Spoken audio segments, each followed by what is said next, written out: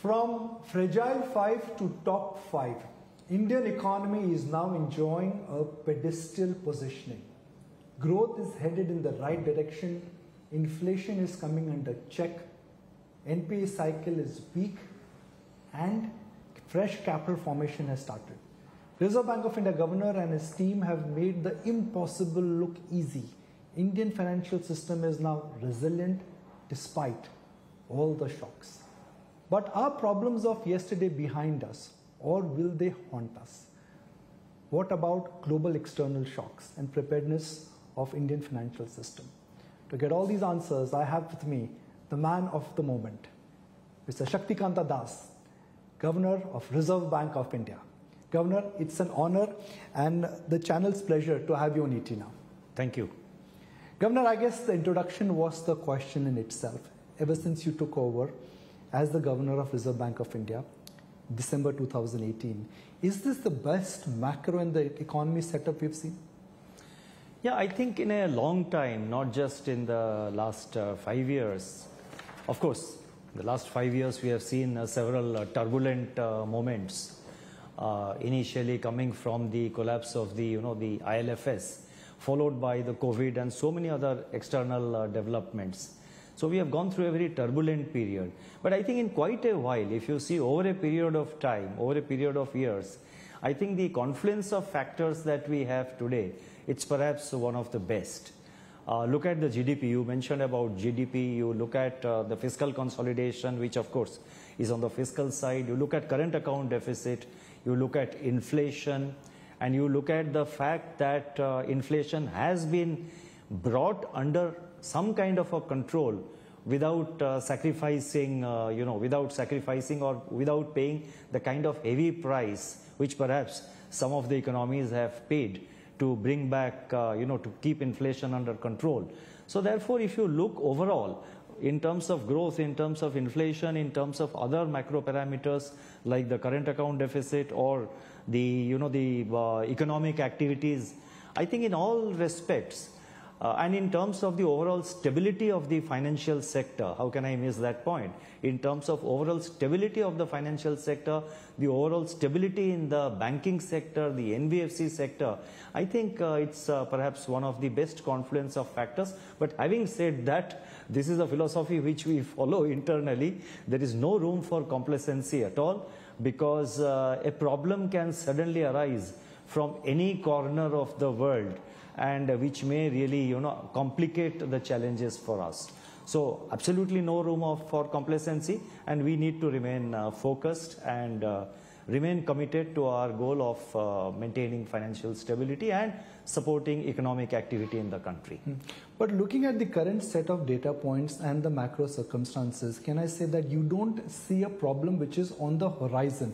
If there is an external shock, something unknown which we are not privy to right now, that could be an episodic issue. But looking at the data points and the permutation and the combination, you don't have a problem on the horizon per se. More or less you are right, excepting that geopolitical crisis, new flashpoints can originate any time. There are weather-related challenges, weather events which can happen and which do happen without much advance notice. Excepting that, at a structural level, I don't see any major problem. But as I made a reference in the last MPC statement of mine, I think global debt, it's not so much a problem in India, because I think our debt to GDP is at a certain level, and it is expected to moderate, about which I have talked about in the last MPC statement. And when I say our debt to GDP, I mean the country's debt vis-a-vis external lenders and the debt of the state and the central governments put together. These are all within manageable limits. They are set to moderate in the coming years. But if you look at global public debt in some of the advanced economies, I think, with their large fiscal deficits and with their large, percentage of borrowing, with their large percentage of debt to GDP ratios, and if this continues, it can pose,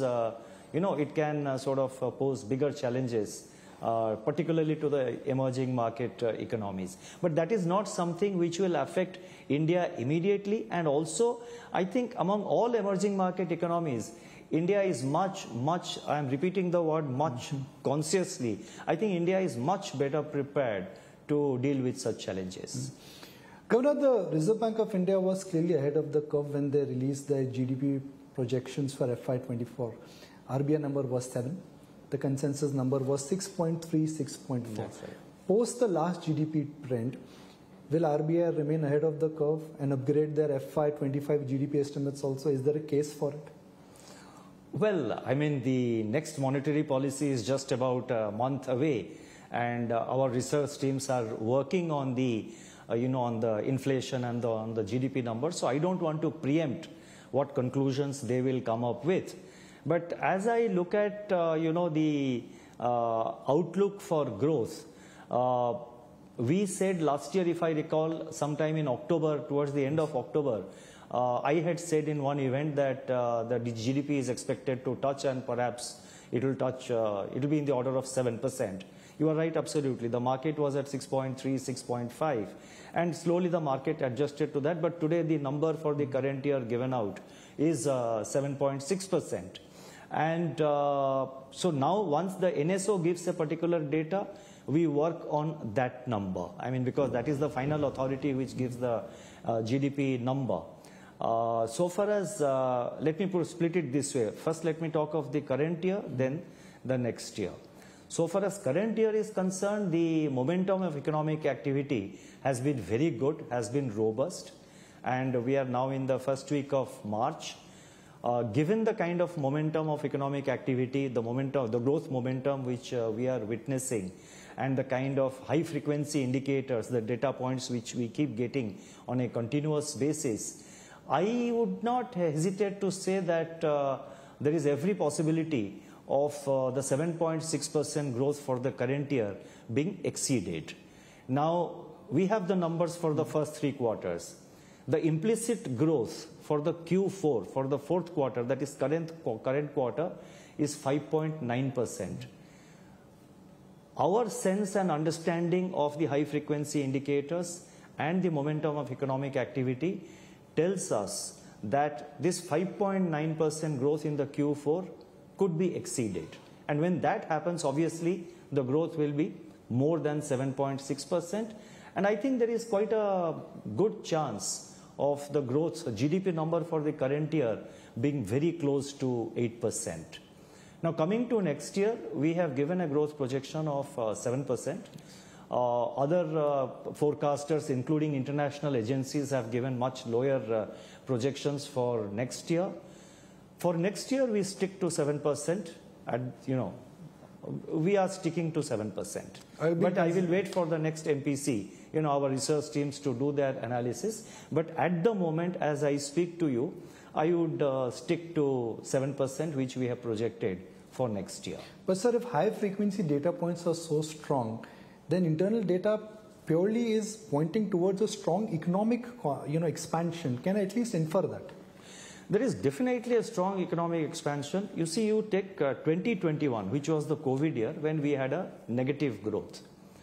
Thereafter, the revised number which NSO has given out is 9.7% for 21-22. Then the next year, which was earlier 7.2, has been revised slightly downwards to 7%. And this year, NSO is giving 7.6%. So 9.7, 7 and 7.6. If you take the average, it's 8%. Yes. And the 7.6 can be closer to 8%. So therefore, the momentum is continuing to be very strong. And so therefore, we are quite optimistic about next year. And we are quite, and I say it with reasonable amount of confidence based on our internal analysis and research, that 7% next year is definitely very much on the table. When the Reserve Bank of India makes a comment, he knows the data and he's gone through the data and he's sure, otherwise he will never indicate that on a public forum. Governor, last time when we spoke, the elephant in the room in a sense was inflation. Now inflation has come down. A lot of measures have been taken by RBI. Commodity prices have also been benign. Now that inflation is moving towards your guided band, which is below 5%, more towards 4%, is it time for Reserve Bank of India to change their stance?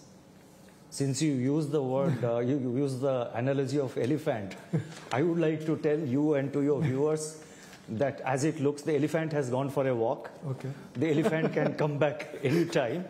And why I am saying the elephant can come back anytime, because there are a couple of major uncertainties which I mentioned.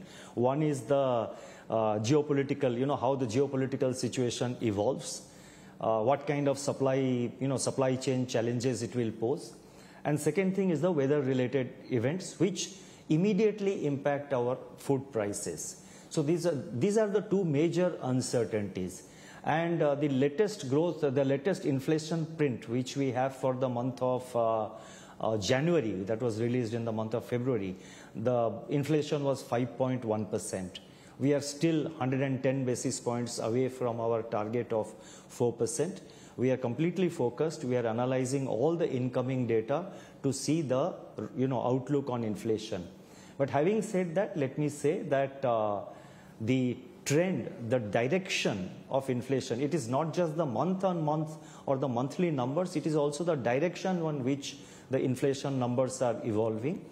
Immediately after the Ukraine war, the inflation was 7.8%. That was in 22 April. From 7.8, it has come down to 5.1. In between it, it touched 4%. It touched below 5%, but it's now at 5.1%. So we are now focused on taking inflation to the target of 4%, and that is our focus. And given the uncertainties that we have, I mentioned weather-related events and all, we would like, inflation to be sort of, inflation to sort of durably be around 4%. It cannot be just one-off number or just 1 month number touching 4%, which will give us the satisfaction. It has to be sort of sustainably and durably at around 4%. That is something which will give us greater confidence, but the direction is very clear. Inflation is on a downward trajectory. So if I have to use the cricket terminology with you, you always refer to cricket. Post-war, RBI had no option but to adopt a T20 format. They had to go for speed and power and impact. Are we back to the classic test match style now, where it is about form and not speed? It is about style and durability and sustenance? So we play ball by ball. I mean, again, using a cricket analogy, we play ball by ball. And even in T20, for your, for information, if you see the pattern of T20, around the 10th to 13th, 14th over, usually there is a kind of a slight moderation in the pace, usually. Yes. But on a more serious note, yes, at that time, front-ended action was required, and we took the front-ended action, including an off-cycle meeting which we held of the MPC in May of 2022, where we announced a repo rate increase of 40 basis points. The market was taken by surprise, but I was surprised because if you read the April 22 MPC statement, we had given clear indications that we will be moving very fast. But that is all history. So that was a time when front-ended action had to be taken. And now for several meetings, it's a pause, both in terms of stance and in terms of the rate increase, or on the rate front. So we are watching the numbers, incoming data points with regard to prices. We make our evaluation of the evolving outlook. Based on that, the future action will be decided. Governor, what is RBI's view on the state of the economy? All kind of alphabets have been attributed to describe the post-COVID recovery. Is the post-COVID recovery really unreal? Is there stress on rural economy, and do you see that changing? No, I think overall the economy is doing very well. I just mentioned last 3 years, the average, including current year, the average growth is 8%. Now you can't reach 8% growth, just like that. And even for the number which has now been given out, 7.6 for the current year, now various theories are being given around. I'm not dismissing the analysis which is being explained. For example, there is a belief that because the subsidy expenditure has come down, so GVA plus your GVA plus tax, gross tax collections minus subsidy, because the subsidies are less, so therefore the GDP number is looking high. I mean, various explanations are given. But I would again like to go back to what I mentioned about the momentum. The momentum of economic activity continues to be strong. And the demand for, in the rural sector, you mentioned about the rural sector. Now the demand for two-wheelers, which is an indicator for, rural demand. Two-wheeler demand is again back, it's recording high growth for last couple of months. Tractor demand is slower, but the point is tractor demand is little slower. It's not negative. It's the growth is little less compared to the previous months. But on the back of double-digit growth for several months, a slight moderation should not be seen as an indication of slowing rural demand. It's not so. So therefore, two-wheeler demand continues to be strong. Tractor demand is quite stable. And then the demand for Mahatma Gandhi Narega, that also has come down. Rabi, the Rabi sort of whatever gap was there in the net sown area, that has also been filled up, and Rabi crop is expected to be good. A wheat crop is expected to exceed last year, but then we have challenges with regard to few other crops like pulses, etc. So overall, rural demand is showing signs of revival, or perhaps, let me put it this way, that rural demand has definitely improved compared to what it was, let's say, 1 year ago. And so far as urban demand is concerned, urban demand continues to be very strong. Investment activity continues to be strong, driven by government capex, and private capex is also beginning to pick up, particularly in certain key sectors like steel, those sectors related to construction activity, textiles, chemicals. So private investment is also picking up. Capacity utilization is also very high, and this is not just reflective in RBI's survey, but also in the various industry associations and chambers of commerce. They do a survey among their members. Yesterday we had a detailed interaction with various industry and trade bodies and the apex associations at the All India associations. So their internal survey among their members is also showing that the capacity utilization is very high. And there is an expectation that private investment will also pick up. Demand for bank credit has also picked up. So if you put all these things together, I think the economy is doing definitely, the economy is doing very well. And compare ourselves among the other countries. We are living in a world, and it's always, you have to see it in a comparative sense. If today we are recording, let's say, around 7.6 or between 7.6 and 8% growth, please see where the other countries are. If other countries were doing 9 and 10% growth and we are still at 8 or little below 8, it's not good. But look at the other countries. So therefore, I think the economy is doing very well, and we are quite optimistic about the outlook, the growth outlook for India. I'd like to draw your attention to liquidity.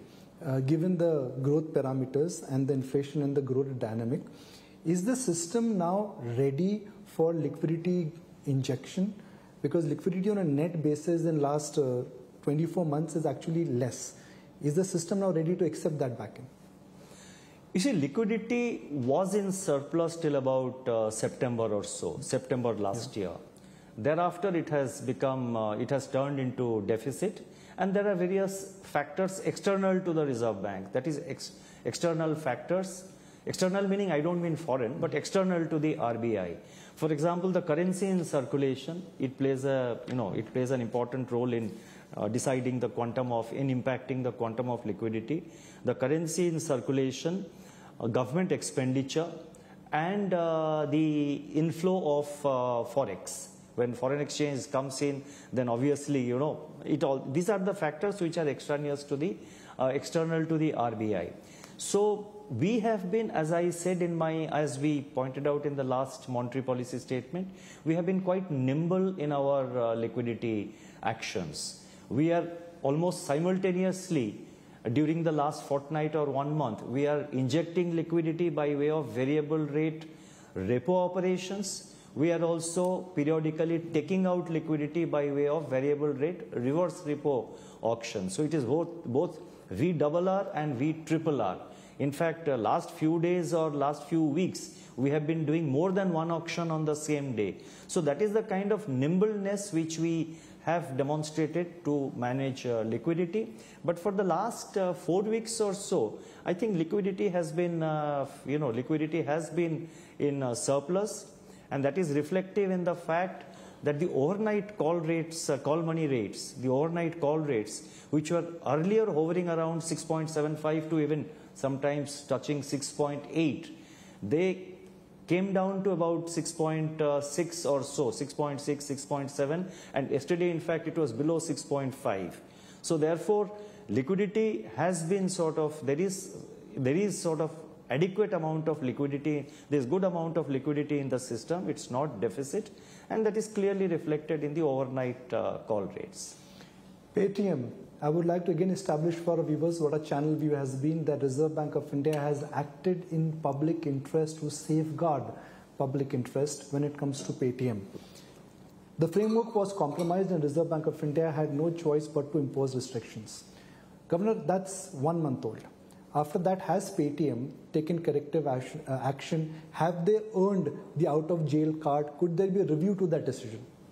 No, I don't want to comment on a specific entity. It will not be proper now for me to comment on a specific entity, because we have, there is correspondence going on between RBI and the regulated entity. In this case, it is the Paytm which you have mentioned. So specifics of where it stands, I would not like to mention. But since you mentioned Paytm, can I sort of slightly expand the scope of my reply and bring in a few things which I think perhaps, there would be interest among your viewers. First point I want to say is that the Reserve Bank's action is against a regulated entity. In this case, the regulated entity is a payment bank. The Reserve Bank's action is not against any fintech company. I fail to understand, I do not see any reason why a narrative is, building up or was built up as if Reserve Bank has taken some measures against fintech companies. We have not taken any action against any fintech companies. Fintech companies are not regulated by the Reserve Bank unless they are NBFC lenders. If they are NBFC lenders, yes, they are regulated by us. In this case, the action is against a payment bank. Now you may say that I am being defensive and all that. It's not being defensive at all. But I think I see this kind of narrative in certain sections of the media. But I think the financial sector players, they understand the situation very well. But for the understanding of the wider cross section of your viewers, so therefore we have done nothing so far as fintechs are concerned. Fintechs are free to grow. We are supporting fintech companies. We have set up an innovation hub. We have formed a fintech department. We have a regulatory sandbox. We are going towards forming a what you call a SRO, a self-regulatory organization for fintechs. So RBI is and remains fully supportive of fintechs. I'm saying this only to sort of give a message of, to sort of instill a sense of clarity in the minds of the people and on the fintech players. The RBI is all for fintech to grow. So far as RBI's regulated entities are concerned, fintechs provide a third-party service. So as a third-party service provider, so far as we are concerned, it is we fix the responsibility on the bank or the NBFC which is utilizing the services of fintech to follow the rules of the game. And so that is one point which I wanted to clarify. And financial sector, when you come to a regulated environment is a regulated environment. There are regulations, there are rules of the game, and you have to follow the rules of the game. If you want to drive a new fashionable car on the road, you have to follow the traffic rules. You cannot say that, I am the owner of a new car and traffic rules don't apply to us. Traffic rules are for everybody. And why are traffic rules put in place? Because there are children crossing the road, there are elderly people using the road, there are two-wheelers on the road, there are cars of various speeds on the road. So therefore, it is the responsibility of the traffic police to ensure that there are no accidents. So Reserve Bank is similarly placed as a regulator which is entrusted with the responsibility of regulating large part of the financial sector. Our endeavor is to ensure, to the best of our ability, our endeavor is to ensure that there are no major accidents. Accidents can still happen, but our endeavor is to ensure that there are no major accidents. Therefore, we have now deepened our supervision to the extent that we are able to sort of anticipate problems and risk build-up.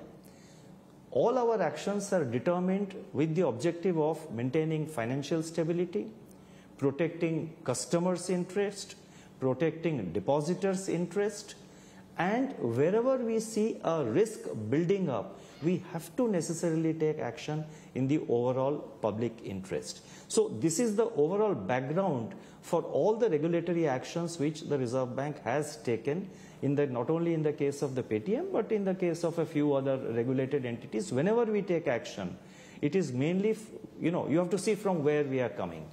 But just a point on public awareness. Sorry for that very long answer. No, sir, thank you for clarification. Just a follow-up question for public awareness. Are you likely to extend the deadline of 15 March for Paytm wallet just because of the kind of accounts and the pure size it has? You see, initially when we gave a time of about a month, 31st January we issued these orders, and we gave time up to end of February, which were 29th February. So we had made an assessment, and our understanding was that it will take about 30 days, for the whole thing to stabilize. Then we issued a FAQ, as I mentioned in the Monetary Policy Day. We issued an FAQ, I think sometime around 16th, in the middle of February. So therefore, we thought, since the FAQ is being issued in the middle of February, giving clarity on a number of issues, number of questions which we had received, so we thought it is again appropriate to give one more month of time. In our assessment, the time given up to 15th February is sufficient. 15th March. Sorry, 15th March, I'm sorry. Up to 15th March is sufficient because, you see, if you take into account the total number of, users of the Paytm, you are referring to the Paytm payment, the wallet, the payment app. Yes. Now, each payment app or wallet is linked to a bank account. Every, payment app, whether you are, Paytm app or any other app, or the wallet is linked to a bank account. So far as Paytm is concerned, large part of their, large part of the users of the Paytm payment app, almost to the extent of about 80 to 85%, they are linked to other banks along with Paytm Bank or to entirely different banks. So therefore, about 80 to 85% of the customers who are using the Paytm payment app will not be impacted at all, because their app is also linked to another bank account of theirs. So therefore, their payments can go on in a non-disruptive manner. The challenge is with regard to those 15 or 20% of the users who have linkage only with a bank account in the Paytm payment bank. There we have advised the company, that is the Paytm payment bank has been advised to sort of shift these customers to other banks. Other banks are also proactively onboarding customers, and NPCI has also been sort of working closely with the various banks. So customers are now sort of who are exclusively dependent on payment bank, 15 to 20% of the customers, they are getting onboarded to other banks. So therefore, I don't foresee a problem beyond 15th March. And through your channel, I would like to, सबको मैं आप हिंदी में भी बोल देता हूँ, I would like to appeal to everybody, मैं सब users को ये कहना चाहता हूँ कि 15 मार्च से पहले आप दूसरे कोई बैंक में आपका जो Paytm ऐप है उसको लिंक कर लीजिए. If you have a payment app, Paytm payment app linked to only Paytm payment bank, please link it to another bank account of yours in some other bank, so that आपका जो Paytm payment bank है Paytm payment app है वो non डिसरप्टिवली आप उसको use कर सकते हैं. But when do you think NPCI will take a decision on Paytm license? I can't say that. I mean, NPCI, I know the process. NPCI has to do its internal due diligence. So far as RBI is concerned, we have advised that we have informed them that we have no objection if NPCI considers, the Paytm payment app to continue, because our action was against the Paytm payment bank. The app is not, it's with the NPCI. So our action was against the payment bank. NPCI will take a call. I would presume they will take a call. I think they should be taking a call shortly. Governor, to quote your last interview, you said that fintechs are like Ferrari. India needs still a efficient small car. So can I assume that now that SROs have been set up, RBI is essentially looking at extending the regulation in fintech? The soft touch era is over? If I can digress a little bit, I think the Indian speed today is not like a small car. Right. India's economic growth and the way India is growing, I think it is the Tejas speed, the Tejas aircraft speed. Right. I think, we are experiencing. But coming back specifically to this question, you said that... is the soft touch era over? We don't want to slow down any economic growth. We don't want to slow down the growth of the financial sector. We are completely focused on the growth of a robust financial sector, the growth of the financial sector on a sustainable basis. You see, growth has to be sustainable in the long run. If you grow at a very high speed just for a few years, and then there is a crash, that's not on.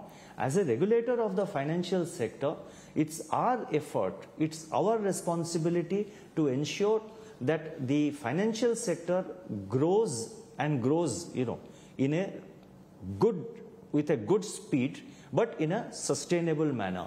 So therefore, in the recent years, we have deepened our supervisory processes and approaches, and we are now keeping a very close watch on activities of, not only sectoral, subsectoral activities, but also we are monitoring the activities of the individual banks or the individual NBFCs, the larger ones particularly, let's say the top 100 NBFCs, which control roughly about 80 to 90% of the NBFC space. So the monitoring, the supervision is now much more active.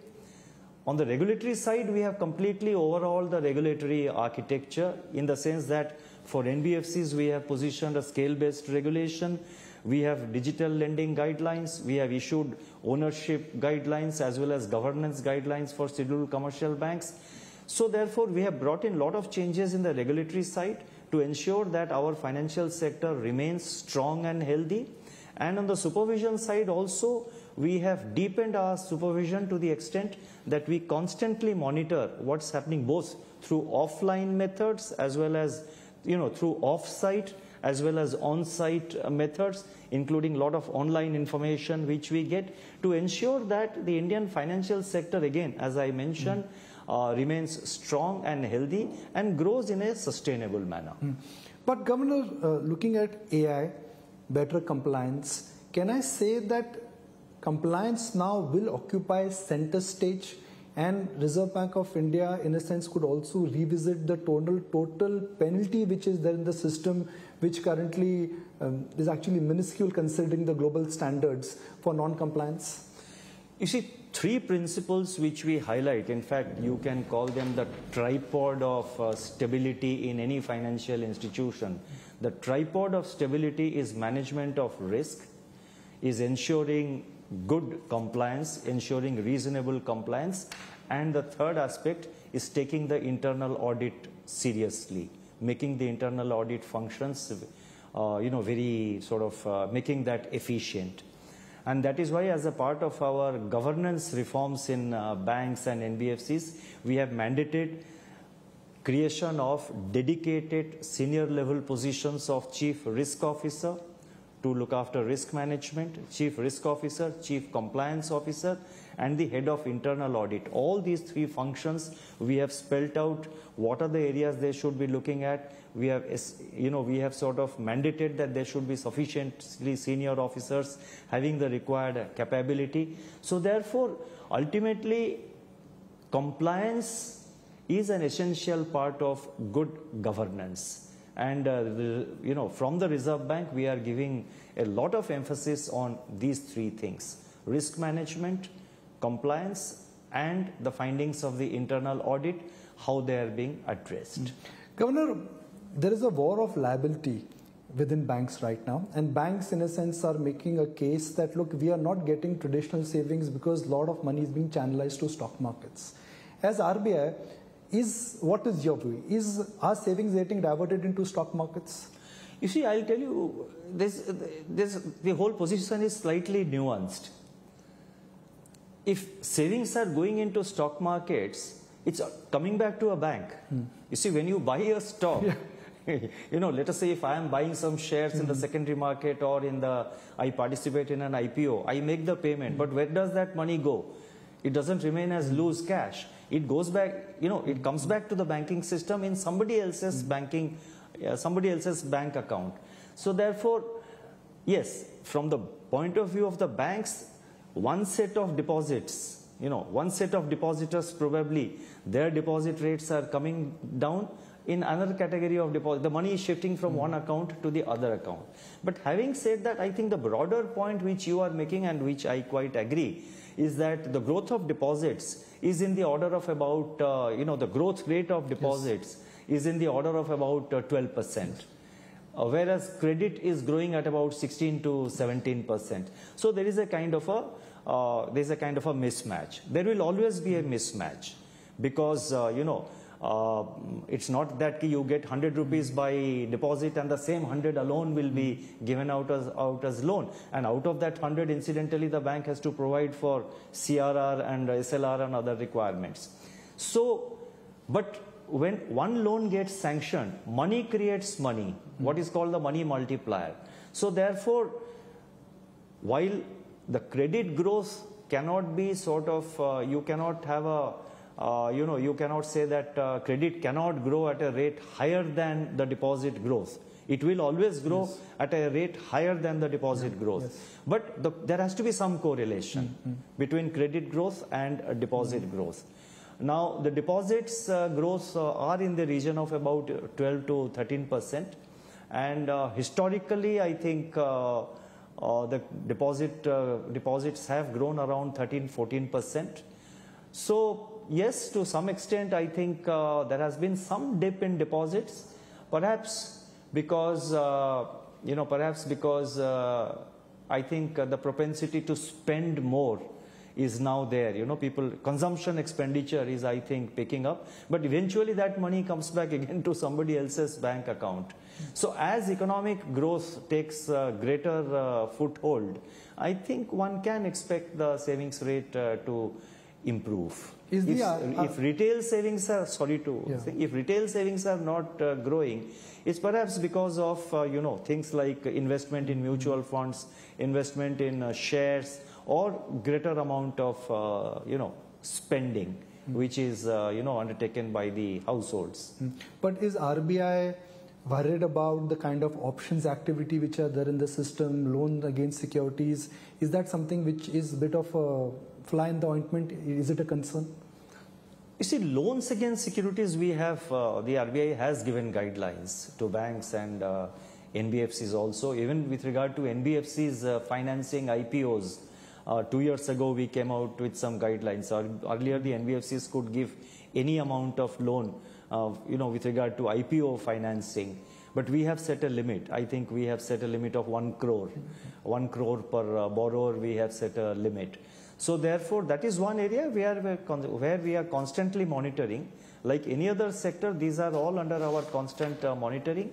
And as and when some action is required, we will take them. But at the moment, it's sort of under our surveillance. I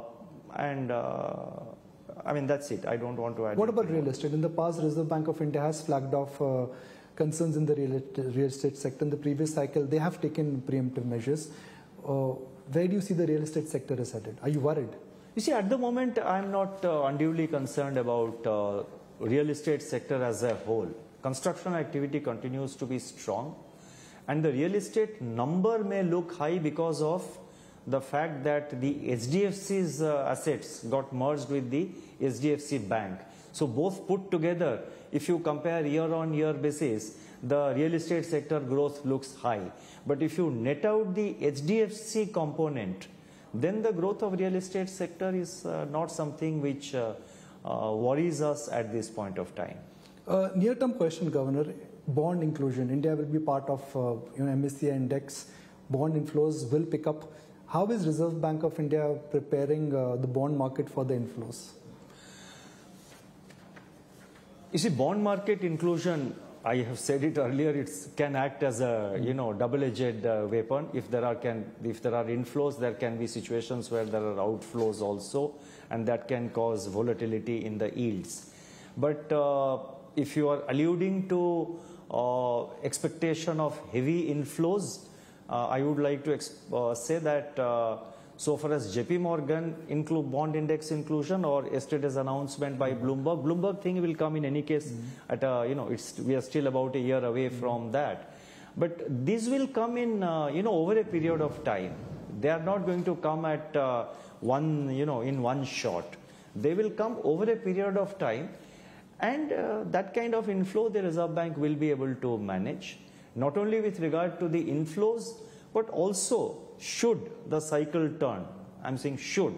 It's not a sort of, it's not a probability, but you cannot rule out such scenario. So Reserve Bank will be able to handle the kind of inflows or outflows that one can generally associate with bond inclusion, mainly because we have strong buffer of forex reserves. I'll take the liberty of just asking a few questions. Shamelessly, I'm extending my appointment with you. It's a rare pleasure to have you, sir. Two large questions which will have real long-term structural implications, Governor. First is that the rupee trade, in a sense, Governor, is now is now becoming bigger. In fact, we understand that Indian refineries also now ready to get oil in part payment is going in Indian rupee. Do you see that change increasing, and do you see now the rupee denominated trade will only grow exponentially? You see, rupee denominated trade, one has to understand why we are doing it. Now, dependence on one currency for international trade obviously is involves a bigger amount of risk. When your import and export, or when your global international trade is dependent on more than one currency, to that extent, the risk of exchange rate fluctuation in that single currency, it gets minimized. We have made a beginning with regard to rupee, that is the local currency settlement or the rupee denominated settlement. There are two different things. One is through the Vostro account mechanism, where the settlement is entirely through rupees. The other one is local currency denominated, meaning if there are two countries, the respective currencies can be utilized for settlement. So therefore, our effort is mainly in that kind of environment. It's in that kind of a context. Particularly, we are trying to build it up with countries with which we have a large trade volume. So therefore, we expect this to steadily improve. It cannot happen overnight. We expect it to steadily improve. Our officials have had meetings with the oil companies, oil marketing companies also. And the effort on both sides, whether it is we have signed the agreement with the India, UAE, you will very soon see action with a few other countries also of, India and the other country local currency denominated trade agreements being sort of taken forward. So we are working in that direction, and I expect it to grow. The rupee footprint should grow, especially vis-a-vis the countries with which we have a larger amount of trade, and where there are countries from which we have great amount of remittances also by Indians who are working there. You've called cryptocurrency dangerous, and there's a time when the cryptocurrency was almost like a mania. Now that crypto and Bitcoin prices are coming higher. Do you see the level of participation is still low, or level of participation off late after the price hike has also come back again in India? I think the exuberance which was there earlier 2 years ago, that exuberance is not there. There is greater awareness among among the people about the risks and dangers associated with crypto. Some people will make money, but larger number of people are likely to incur loss because it's a speculative product. We have nothing against the technology. There has to be a clear line drawn between technology on which cryptocurrencies are based.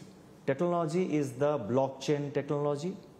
We have nothing against it. Blockchain has got many applications. It's already under use. We are ourselves using the blockchain technology with regard to our central bank digital currency. So the underlying technology is a different, it's a different thing altogether that has to grow. We are ourselves using it in our central bank digital currency, the e-rupee. It is when that technology is used to develop certain products which are essentially speculative in nature and which are traded without any underlying and without any corresponding liability. Every asset has to have a matching, liability. Now, cryptocurrencies do not have whose liability it is, number one. Number two, there is no underlying. And it is a speculative product because without any underlying, some trading is going on. I sell you something for 1,000, you sell it to somebody for 2,000, somebody sells it to another person for 3,000. But what is the basis? So therefore, we call it a speculative product. And I think there is greater awareness among the people, not only in India, but internationally. And we have interaction with other central banks also very frequently. And there is greater awareness. Yes, today at the moment, as you said, some of these products are, they're sort of being traded at very high prices. And so there could be some amount of interest, which is perhaps more than what it was 1 year ago. But if you compare with where we were 2 years ago, when there was a kind of a exuberance building up, I think today there is a greater amount of realism. Last but one question. When should we expect the full-fledged launch of the digital currency, retail digital currency? You see, we are in no great hurry to launch the digital currency because we want to be absolutely sure about the safety and robustness and the integrity of the digital currency. So it's a pilot project which we are running, and even the pilot project size itself we have, is now very high. The number of users, retail users of CBDC today is about 4.3 million. That's about 43 lakh users of retail CBDC are there. And there are the number of merchants who are using CBDC are about 0.4 million, 40 lakhs. So totally 47 lakh, merchants and users are a part of this, the pilot project. We are learning from our experience. New challenges, new issues keep cropping up, both with regard to technology, with regard to sometimes certain safety, certain questions around the safety features, certain questions about the speed of transactions.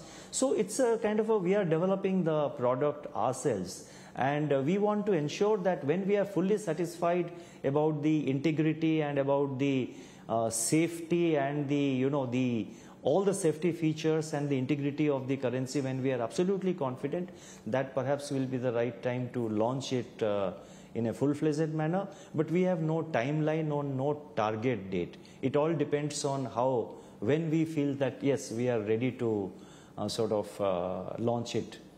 So there is no downtime in RBI. But is there a downtime in RBI governor's life? Do you ever get a Sunday? Well, I think it's a part of the job, and I'm not. I can't complain. I mean, if you have accepted a position, you have to also accept the challenges which are associated with it. And I'm sure when you get a chance to watch TV, you prefer watching ET now? Sorry? When you get a chance to watch TV, you prefer watching ET now on TV? Yeah, yeah, of course. You want me to endorse ET now? I will not endorse it, but yes, I do watch ET now, and that's why I am here. Governor, if a pantheon of great thinkers and great governors has to be made, your name will always be then on the pedestal. It's a very proud moment for us when there is a global acknowledgement as to kind of things which under your leadership RBI has an institution adopted. But sir, you come, unlike your peers, not from traditional economics background. Yet we are living in a complex world. How do you simplify things? How do you start? How do you judge? What data points do you refer to? You see, one has to first and foremost, one has to look at the big picture. You have to see the larger world. You have to first see the big picture.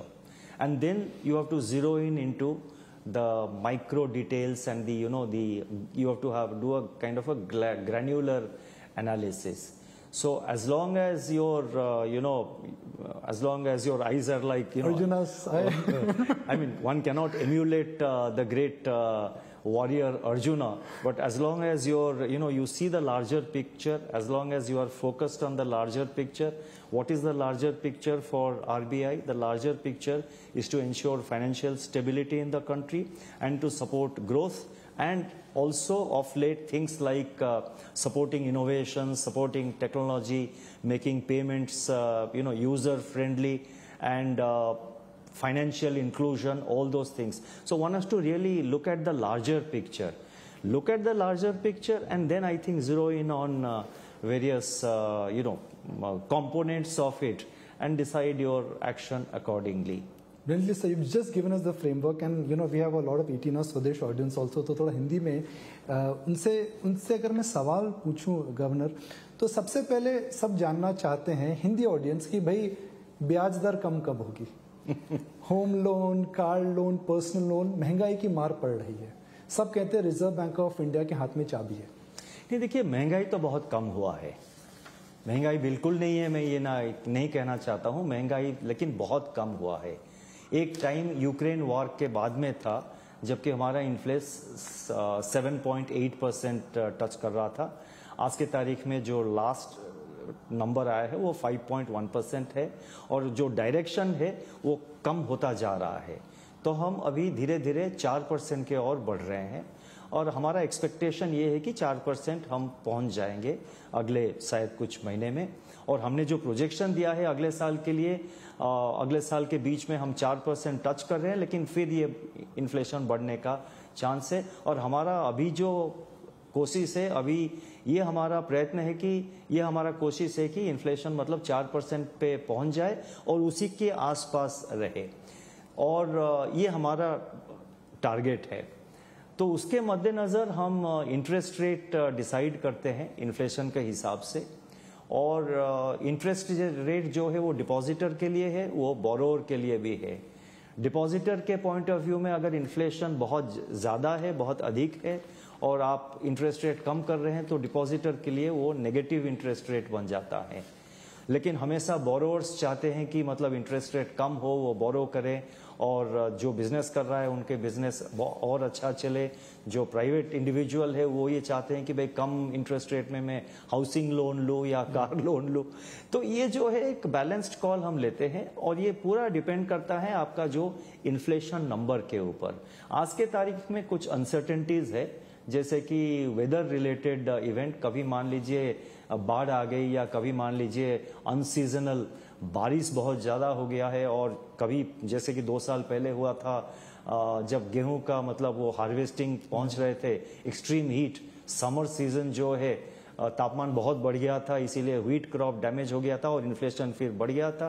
तो इसीलिए food inflation में आज के तारीख में हमको कुछ uncertainty दिख रहे हैं. अभी हम 5% के आसपास है, हम 4% के पास पहुंचने का हम ये एफर्ट इज टू, मतलब हमारा कोशिश ये है कि 4% पे कितना जल्द हो सके वहां पे पहुंच जाए. और अगर 4% के आसपास हम पहुंच गए और उधर ये टिक के रहता है, तो उस टाइम पे अगर आप ये सवाल मेरे को पूछेंगे, शायद मैं और डेफिनेटिवली इसका रिप्लाई दे सकता हूं. लेकिन आज के तारीख में बस मैं 2 सेंटेंस कहना चाहता हूं. एक कि इंटरेस्ट जो मतलब इन्फ्लेशन जो है वो कम होता जा रहा है और एक्सपेक्टेशन यही है कि ये कम होगा, 4% पे पहुंचेगा और फिर उसके बाद हमको देखना पड़ेगा कि वहां टिक के रहता है या वो फिर बढ़ने लगता है। ये है फर्स्ट पॉइंट। सेकेंड पॉइंट है, जब हम वहां पहुंच जाएंगे फिर मैं आपको बताऊंगा कि हम तब T20 खेलेंगे या वनडे खेलेंगे या टेस्ट मैच खेलेंगे। तो वहां कब तक पहुंचेंगे? अब देखते हैं, हमने अगले साल के लिए प्रोजेक्शन दिए हैं, middle of next year 4% touch करके फिर, लेकिन उसके बाद बढ़ रहा है, 4.7% बढ़ रहा है। तो ये जो है देखिए, हम आउटलुक बेसिस पे डिसाइड करते हैं। मॉनेटरी पॉलिसी जो है वो फॉरवर्ड लुकिंग है, 1 साल के बाद, 6 महीने, 8 महीने के बाद क्या होने वाला है, उसके जो असेसमेंट जो उसका करते हैं उसके बेसिस पर हम डिसीजन लेते हैं। तो अभी हमको वेट करना पड़ेगा और देखना पड़ेगा कि हम 4% जब टच करते हैं वहां टिक के रहते हैं या फिर 4.7 पहुंच जाते हैं या फिर बढ़ने लगता है। तो आगे जाके इसके बारे में और डेफिनेटिव रिप्लाई देने के लिए मैं सक्षम होगा, लेकिन आज के तारीख में इंटरेस्ट रेट कब कम होगा ये मैं कहने के पोजीशन में नहीं हूं, और कहना भी गलत है, क्योंकि आप एक अनरियलिस्टिक एक्सपेक्टेशन बिल्डअप करेंगे, जैसे कि मैंने और भी कहीं कहा था। आज का क्या हो रहा है कि देखिए, मार्केट जो है, इवन आप एडवांस्ड इकोनॉमीज को भी ले लीजिए, मार्केट और जो बाकी प्लेयर्स है मार्केट में, सेंट्रल बैंक कह रही है कि भाई इंटरेस्ट रेट अभी कम हुआ, अभी टाइम है, लेकिन मार्केट सोच रही है, बाहर के देश के बारे में मैं कह रहा हूँ, भारत के बारे में नहीं, वो मार्केट लेकिन ये उम्मीद रखता है कि नहीं अगले 3 महीने में इंटरेस्ट रेट कम कर देंगे। तो इंडिया में हमने इसीलिए इंटरेस्ट रेट के बारे में कोई फॉरवर्ड गाइडेंस नहीं देते हैं, क्योंकि मार्केट गलत दिशा में ट्रैवल ना करे। हमारा जो नैरेटिव है, मार्केट का जो एक्सपेक्टेशन है इंडिया में, वो दोनों बिल्कुल कन्वर्ज कर रही है। तो हम कोई गलत स्टेटमेंट देके या कोई ओवर ऑप्टिमिस्टिक स्टेटमेंट देके इंटरेस्ट रेट के बारे में कुछ भी अगर कहे, फिर क्या होगा, इसका मार्केट में एक अननेसेसरीली एक एक्सपेक्टेशन बढ़ जाता है और वो फिर मार्केट फोर्सेस को बहुत अफेक्ट करता है। और इसीलिए मैं कोई फॉरवर्ड गाइडेंस इस बारे में देना नहीं चाहता हूं। हम जो इनकमिंग डेटा है उसको मॉनिटर कर रहे हैं, उसके आधार पर हम 6 महीने के बाद, 8 महीने के बाद, 1 साल के बाद इन्फ्लेशन का क्या स्थिति होगा वो असेस करेंगे और फिर उसके आधार पर हम निर्णय लेंगे। गवर्नर साहब, जब आरबीआई बोलता है कि इकोनॉमिक मोमेंटम स्ट्रांग है तो पूरे देश को कॉन्फिडेंस आता है, इसलिए आता है because RBI has access to data, उनके पास पैटर्न्स हैं। तो क्या आप एक कॉन्फिडेंटली बोल सकते हैं कि ग्रोथ का जो मोमेंटम है, बारिंग सम एक्सटर्नल शॉक्स, अगले 2-3 साल मजबूत रहेगा? वो 7 होता है, 8 होता है, 9 होता है, वही डिबेट है, मगर क्या ग्रोथ मोमेंटम अच्छा रहेगा? And Indians, they should invest, they should stay bullish because growth is real and growth is here to stay. देखिए, ग्रोथ, हमारे इंडिया का जो ग्रोथ है वो सस्टेनेबल है। अभी वो उस लेवल पे पहुंच गया है जहां की ये सस्टेनेबल रहेगा और एक्सटर्नल चैलेंजेस कोई भी हो वो इंडिया मतलब उसको we will be able to deal with it.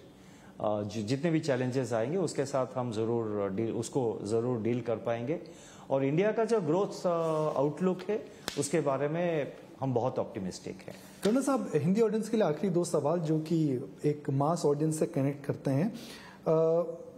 हम जब लेंडर्स की रिकवरी की बात करते हैं तो कई बार आर्म ट्विस्टिंग होती है, भाई आप लोन नहीं दे पा रहे हैं मगर जो लेनदार है वो आर्म ट्विस्टिंग करता है। रिजर्व बैंक ऑफ इंडिया ने इसमें काम कर रहा है, क्या और कुछ करने वाले हैं वो? ये हमने डिटेल गाइडलाइन इशू किया हुआ है कि जो अनएथिकल मेथड से, जो मतलब स्ट्रॉन्ग आर्म टैक्टिक्स है, उसके खिलाफ हमने गाइडलाइंस, बिल्कुल साफ साफ गाइडलाइंस इशू किया है और इसको हम मॉनिटर कर रहे हैं। जब भी कोई कंप्लेंट्स आते हैं उसमें हम बहुत सख्त से सख्त कदम ले रहे हैं। अगर किसी बैंक हो या किसी एनबीएफसी हो, अगर हम देख रहे हैं कि वो मतलब बहुत स्ट्रॉन्ग आर्म टैक्टिक यूज कर रहे हैं और जो मतलब अनफेयर मेथड से उसके मतलब उस अनफेयर मेथड्स उस तरीके से वो लोन रिकवर करना चाहते हैं, उसके खिलाफ हम एक्शन लेते हैं।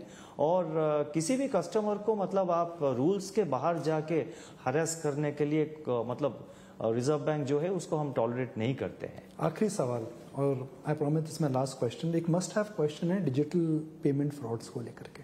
काफ़ी बड़ा इशू अब होने लगा है, स्पेशली फ्रॉड्स जो हो रहे हैं, क्या उसके लिए आरबीआई कर रहा है? इसे डिजिटल फ्रॉड्स ओवरऑल अगर आप देखेंगे तो कम हुआ है। आप अगर 1 साल 2 साल पहले की अगर आप चिंता करेंगे तो एक साल पहले जितने न्यूज़ आते थे न्यूज़पेपर वगैरह में, आजकल उतना नहीं है। तो कॉन्स्टेंटली हम पब्लिक अवेयरनेस क्रिएट कर रहे हैं और जितने एजेंसीज इन्वॉल्व है इस बारे में, चाहे वो आरबीआई हो या फाइनेंस मिनिस्ट्रीज, भारत सरकार में फाइनेंस मिनिस्ट्री हो या होम मिनिस्ट्री हो या जो स्टेट पुलिस और जो सेंट्रल एजेंसीज हैं, हम जॉइंटली मीटिंग करते हैं, हमारे ऑफिसर्स जॉइंटली मीटिंग करते हैं और इसमें और कैसे क्या क्या स्टेप्स लेना ज़रूरी है उसके ऊपर वो तो कंटिन्यूअसली वो वर्क जारी है। लेकिन टेक्नोलॉजी जो है बहुत जोर से इस दिशा में काफ़ी टेक्नोलॉजी, और जो फ्रॉडस्टर्स वो तो हमेशा उनका कोशिश रहता है कि लॉ एनफोर्समेंट के 2 कदम आगे रहे। लेकिन उस तरफ बहुत इंटेंसिवली हम नज़र दे रहे हैं। सिर्फ आरबीआई नहीं, सिर्फ भारत सरकार के मिनिस्ट्रीज उसमें इन्वॉल्व है, जो इन्वेस्टिगेटिव एजेंसीज है और स्टेट गवर्नमेंट के जो पुलिस है, वो सब मिलके हम इसके ऊपर और भी क्या क्या कदम ले सकते हैं उसके ऊपर ध्यान दे रहे हैं। लेकिन ओवरऑल डिजिटल फ्रॉड्स और जो कंप्लेंट्स आप ओवरऑल अगर देखेंगे तो वो कम हुआ है और हमारा को एफर्ट यही रहेगा, कोशिश ये रहेगा कि इसको और भी कैसा कम किया जाए। Governor, before I wrap, on behalf of everyone, a sincere gratitude for your time. Thank you for patiently answering all our questions. You and your team have made the impossible look very easy. India is growing, economy is headed in the right direction, and thank you for ensuring that Indian financial system is stable and we've only emerged stronger with every financial crisis. We are truly grateful to you, sir. Thank you very much. Thank you, and may I just say that it has been our effort. You see, RBI enjoys a lot of credibility in the eyes of the public, and constantly internally I drive home the point, and it is the effort of the team RBI to sort of focus on improving and enhancing the trust and confidence of the public on RBI as an institution which stands for financial stability. Thank you, sir. Thank you very much. Thank you. Namaskar.